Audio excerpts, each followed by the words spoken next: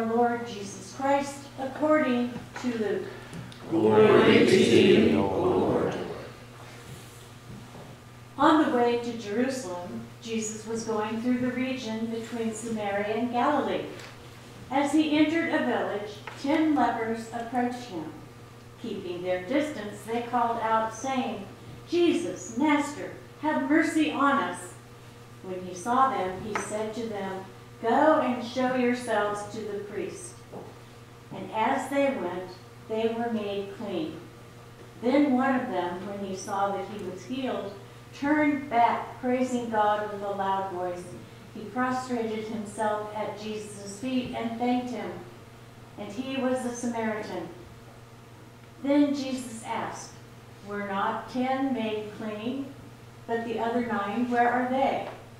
Was none of them found to return and to give praise to God except this foreigner?" Then he said to him, "Get up and go on your way. Your faith has made you well." The Gospel of the Lord. Praise be to thee, Lord Christ.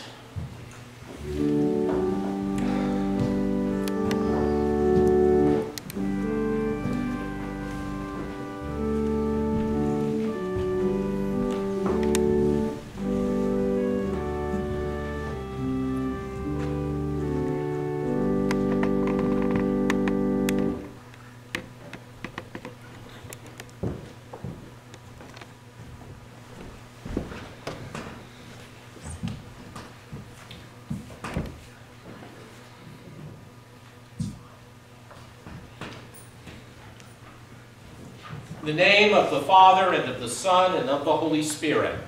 Amen. Amen.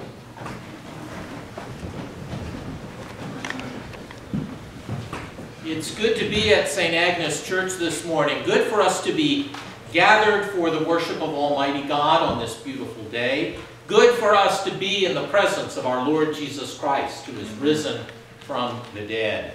And good for us to have this opportunity to connect as bishop and congregation on the occasion of the bishop's annual visit. I'm grateful to you all for your hospitality this morning, extended to me and my wife Caroline, who's here today.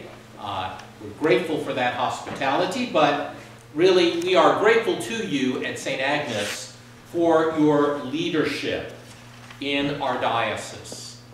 Here in this part of our diocese that is so important to not only the history of our diocese, but also for its present day and its future.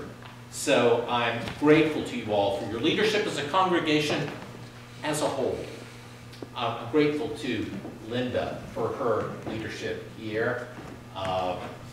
So very grateful not only for her leadership, but also for her care of you and your care for her.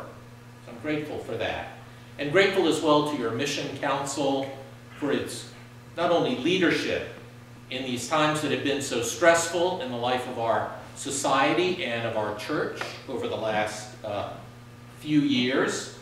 Grateful to them for that leadership, but also to the Mission Council for its good stewardship of the resources that have been given you all here at St. Agnes Church for the mission and ministry of the church here in this part of our diocese. So grateful for that. And grateful as well for all the folk who are involved in the ministry of this congregation. You all are probably very aware of how many people it takes to resource the ministry of a congregation like St. Agnes. Pretty much I'd say, looking around, everybody in the congregation. It really does take everybody working together in order to resource those ministries and help them flourish. But I'm especially grateful to everybody who's here for their leadership in our diocese. Whatever your circumstances are, you might be a longtime member, you might be someone who has arrived here today for the first time. God said to you this morning, it's time for you to go check out that church around the corner. You could be here for the first time today. But whatever your circumstances are, longtime member, first time, you're all leaders in the Diocese of Tennessee and here at St. Agnes Church, because you all are the ones who have turned out and shown up here today and are making it possible for us to be the church here at this time in this place. You all are doing that. I'm not doing that. You all are doing that. By your prayers and presence, you're making that possible. God is at work in you. God is at work in you, bringing you together here at St. Agnes Church so that we can be the church. And I am incredibly grateful to you all for that wonderful gift of leadership that is so fundamental of just simply turning out and showing up. It is truly good for us to be together here at St. Agnes Church this morning. Hark! No trip to St. Agnes is complete without the train whistle.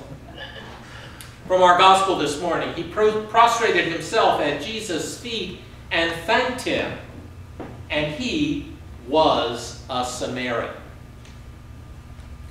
Jesus' encounter with the 10 lepers, which we've heard this morning, is recounted only by St. Luke the Evangelist.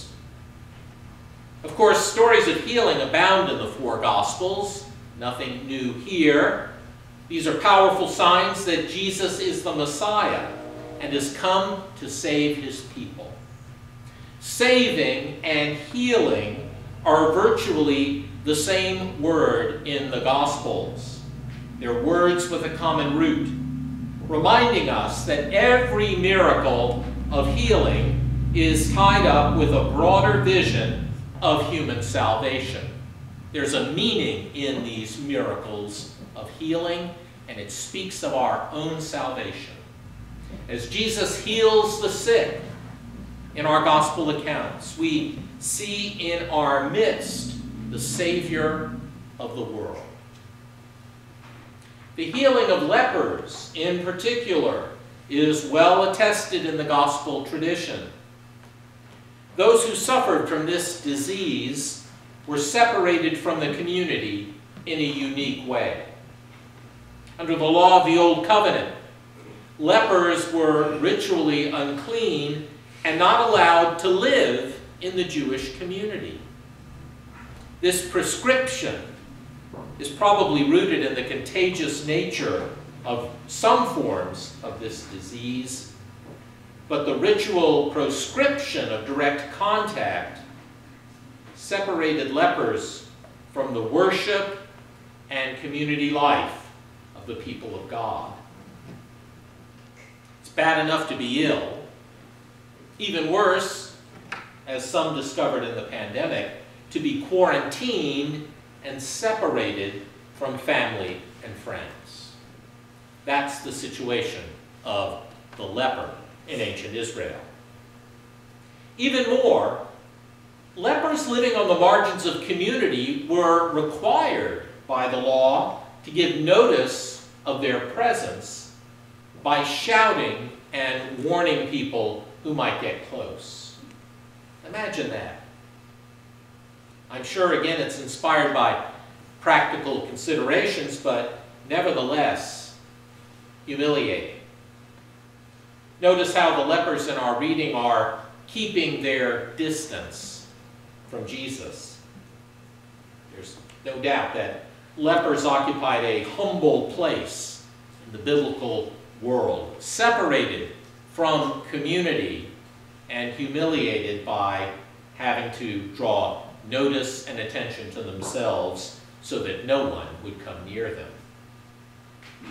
Now, having said this about leprosy, the most distinctive thing about Luke's account of this healing is the presence of a Samaritan among the 10 who are cleansed. One of them is a Samaritan, as the Gospel of Luke tells us. Remember, Samaritans, this group were the Jews' neighbors, pretty close neighbors, not only geographically, but also religiously. They were people who observed some elements of the law, But they did not worship in Jerusalem, in the temple. They had their own places of worship. And they did not acknowledge the Jewish prophets. Now, pious Jews in Jerusalem considered them, the Samaritans, to be foreigners, as it says in our reading, foreigners. People who were not just different, and this is an interesting point, but actually people who had been brought in to replace the Jews of the northern kingdom who had been deported to Assyria. That's how the story went. And this terrible replacement libel, like all others of its kind, made every Samaritan the enemy of every Jew. What a horrible situation. These people living so close to each other, and yet terrible enemies. People came to think that what was different was something to be abhorred. And what happened was that enmity was sown and division became rife between peoples. Closest neighbors together divided by this fundamental conflict. Yet in Jesus' healing of the 10 lepers, it's the Samaritan who returns to give thanks. Kind of the point of the story. 10 are healed, but one comes and gives thanks. And that person is the Samaritan. Jesus' own words underscore the significance of the action. Was none of them found to return and give praise to God except this foreigner? There it is. Jesus is calling everyone's attention to the really extraordinary thing that's happened.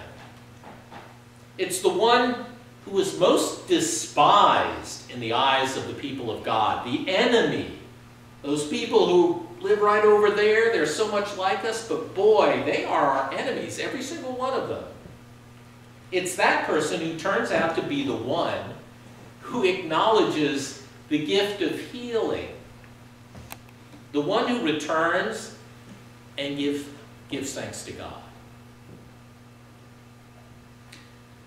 Now, this is not a one-off occasion in Jesus' ministry, something that just, it happened this way, doesn't mean much. It's not a one-off occasion because Jesus himself, earlier in Luke's Gospel, tells a story about the Good Samaritan, the one who turns out to be the neighbor of the man who has been beaten and left for dead on the road to Jericho, the road to Jerusalem.